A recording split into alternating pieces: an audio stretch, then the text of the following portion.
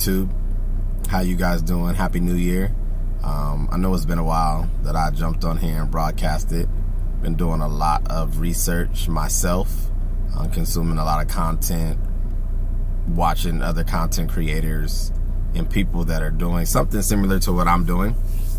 And as I've said in my previous videos, I want to continue to add value in this manosphere, as it's called, as well as the world, and be a part of the conversations, to combine multiple perspectives and things of that nature. I pray that everyone is, doing their best to, stay together and bond through, this, worldwide pandemic. We're going into a new year, so I hope to see some advancement on things. But what I wanted to do is I wanted to jump on here and just talk about my goal moving forward, not only this year but the years to come.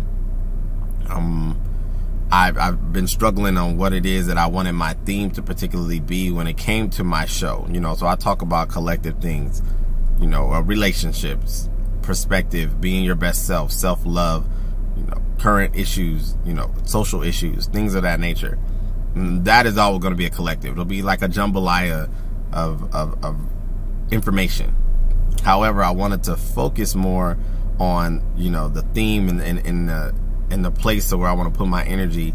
And I think that with all the conversations I've had, with all of the content I've absorbed, with the content that I've researched as well as viewed, what I find is that there's a common theme of things where we're talking about, specifically in the space that is relationships, the male versus female, female versus male, the gender war that is consistently seen to constantly revisit and resurface, reshape itself.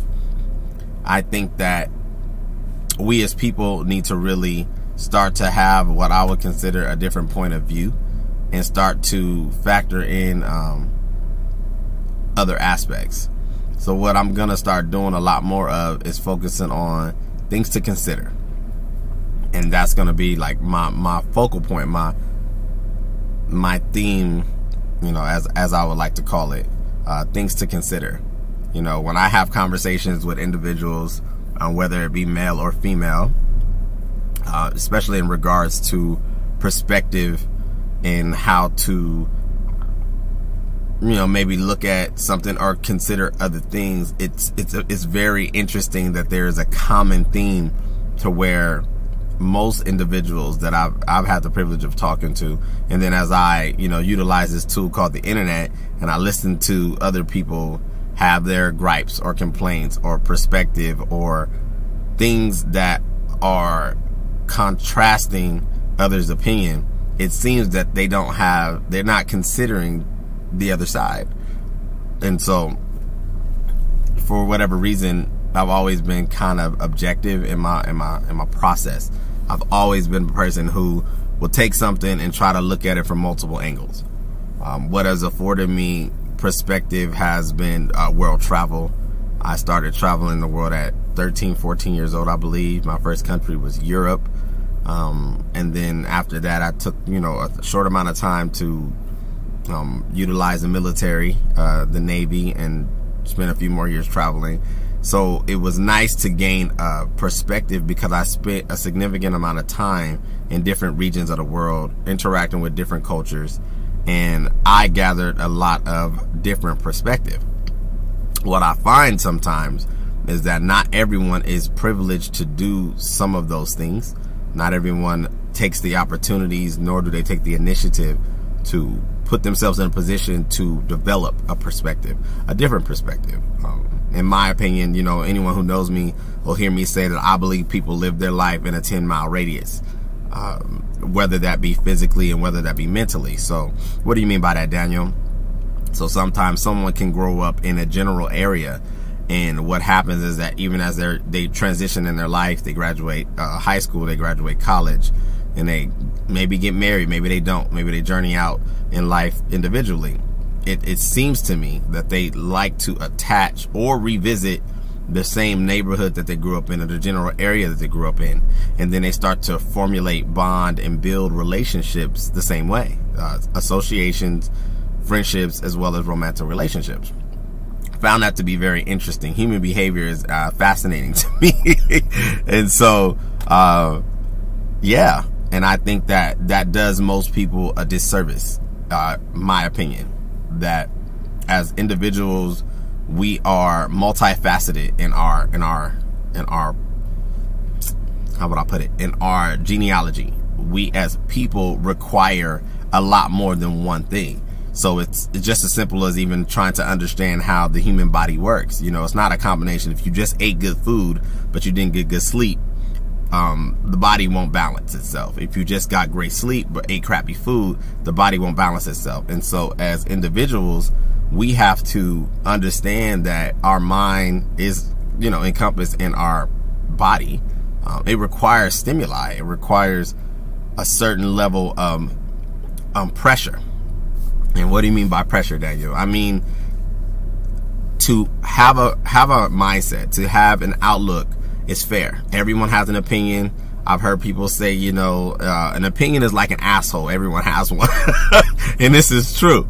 However, I feel that as individuals, and that people who are listening to the sound of my voice, you're individuals who take pride in navigating your own life. You're individuals who want to take charge and control your own destiny. And I applaud that. I support that.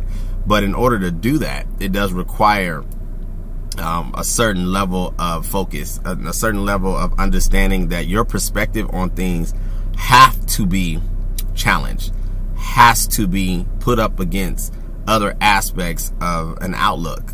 Some people would say your network is your net worth. I'm inclined to agree with that. I think that what you consume, what you focus on, what you practice, what you pretty much place your attention on will be pivotal and key in what you as an individual develop mentally. It's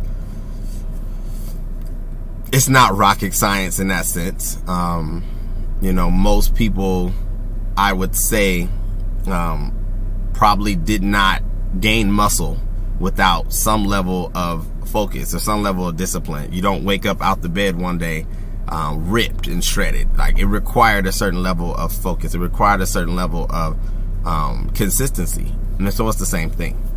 So I wanted to jump on today and just kind of talk about, you know, that on a note that my goal for those who don't know me and are continuing to get to know me is that I really want to see people win.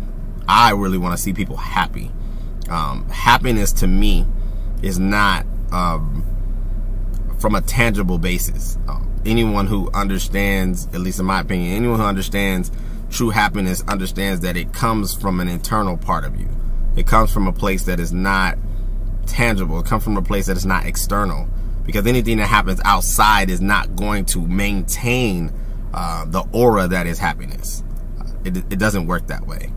So happiness is a mindset. Happiness is a lifestyle. Happiness is a choice. You as an individual choose to be happy.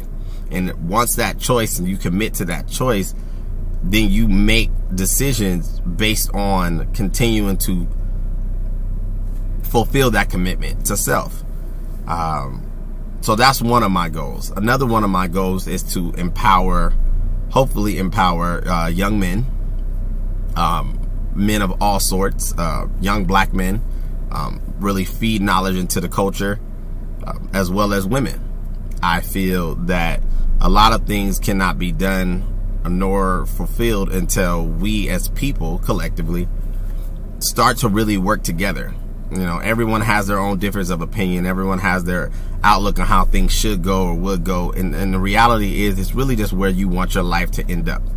You know, if you want to be rich, that's going to require a certain amount of discipline, hard work, focus, innovation, and constantly feeding and hustling to get to the common goal.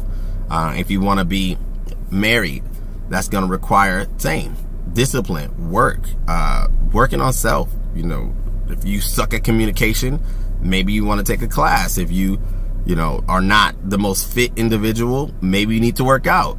If you are an introvert, maybe you need to put yourself in a position to try to expand upon your natural state. If you're an introverted individual, then that means that you're going to have to apply effort into putting yourself in positions for people to see you, to expose yourself to individuals in order to meet someone, because it's not just going to happen. Things don't just happen by osmosis. It requires some effort and some energy.